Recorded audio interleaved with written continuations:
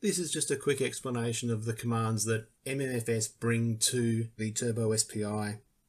Now, one thing to consider with MMFS is that it carries over many of the commands from Acorn DFS 2, but also adds a number of commands that are specific for manipulating SD cards. And the assumption I'm making is that you've just installed your MMFS ROM and your TurboSPI adapter, and you've just copied a whole bunch of disk images onto your SD card using MMB Explorer, and you're just about to do this for the first time. So if you're a seasoned Beebs user, this is not the video for you. If you're like me and we're out of a loop for about 3 decades and are trying to catch up, this might be of some use. Or if you're a noob or just want a bit of a refresher, then this could also be useful. I'm not going to go through the commands in alphabetical order, rather I'm going to go through them in an order that I believe has the most appropriate flow.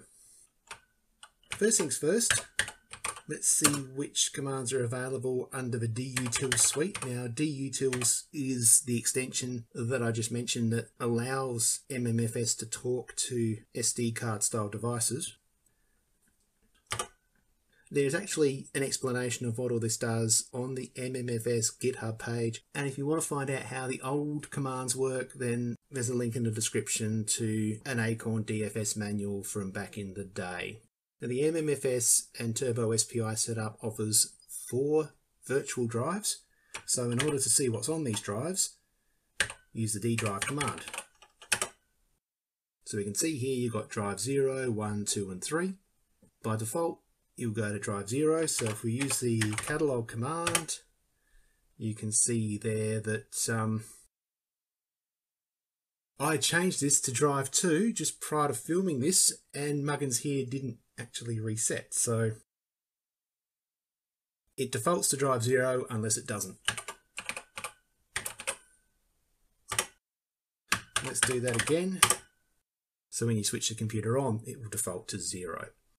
In order to change which drive is the active drive, you use the drive command, which is an old DFS command. So not DDRIVE. DDRIVE shows you all the virtual disks. Drive actually changes which drive is being worked with at the time. So let's go back to drive 2. There we go. If you're not sure where to begin in terms of which disks you've got on the system, then the DCAT command is really helpful, because this is effectively a catalogue of all the disks. So as the cat command is a catalogue of all the files on a disk, DCAT is a catalogue of all the disks. So with DCAT we can see that we've got 511 disks here, but of those only 263 are currently in use. By the way, in case you're wondering, that P means that the disk is protected, which I understand has something to do with write protection. So let's say that's too overwhelming. You've got a rough idea of a disk you're trying to find, but you don't know exactly where it is. Let's say you just remember that it's somewhere in the first 20 disks on the card. So you can do a DCAT between 1 and 20, and that will just show the disks in that particular range. Now let's say, for example, you know what the disk is called, you get a fairly good idea of what the disk is called, but you're not 100% sure. You can actually look at all the disks with DCAT under a wildcard type situation. So let's say you're looking for all the disks that are got MMFS on them. So let's look for all the MMFS disks. And we can see here that there are 4 disks with 4 different versions of MMFS on them. Now, of all this messing about, I've completely forgotten what's in each of the drives. So let's go to D drive again.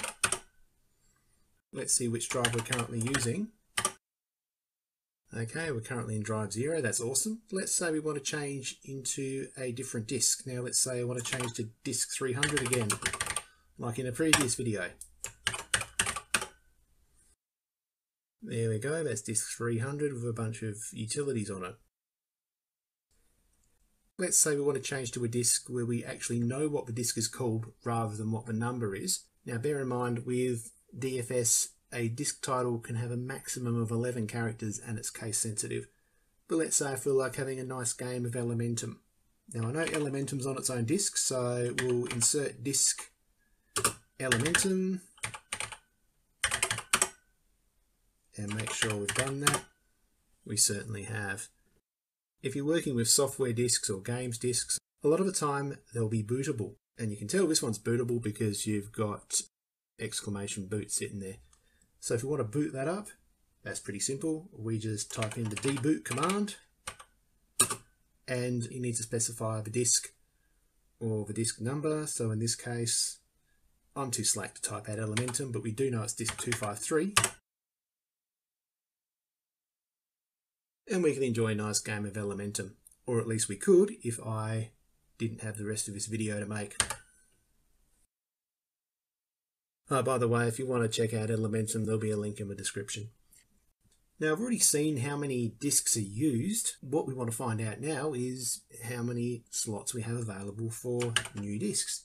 So with this, we can use the DFREE command. That tells us that there are essentially 248 out of 511 disks that are free, or that is to say they're unformatted. The DOP command is quite powerful. It does a number of different disk operations, hence the name DOP. One nifty feature is that the DOP command can find the next available unformatted disk, and that's by using the N parameter on DOP. Now bear in mind this disk will not be formatted when you load it, but that's not a big deal. There are a couple of ways you can format this. You can either format it in the traditional way. In fact, bugger it, I reckon I'll show you how to do that because it'll give me a good opportunity to show you another part of a DOP command. So you format it either the traditional way, which is to effectively the form command, set the number of tracks, and drive 0.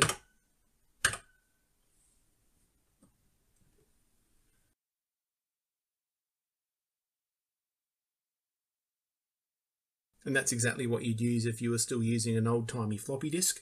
Or you could use part of the DOP command, as in another parameter in the DOP command, to format it way quicker than that. But in order to show you that part of it, I need to unformat this disk. So with the DOP command, that is the switch K. K for kill disk, which is what that does. Specify drive 0. Now it prompts you twice just to make sure that you're not going to stuff something up. Go, that's the first check. Kill, type in yes again. Of course, if you get second thoughts, you can always just no, break, whatever. And we go to catalogue, and surprise, surprise, disk isn't formatted again. Not a big deal. Just go to DOP R0. Now I'm not sure what R stands for, but effectively it formats the disk. And you can see here that the disk is now formatted. If you don't believe me, I'm just going to run a very quick program. There we go. And if you still don't believe me, let's break.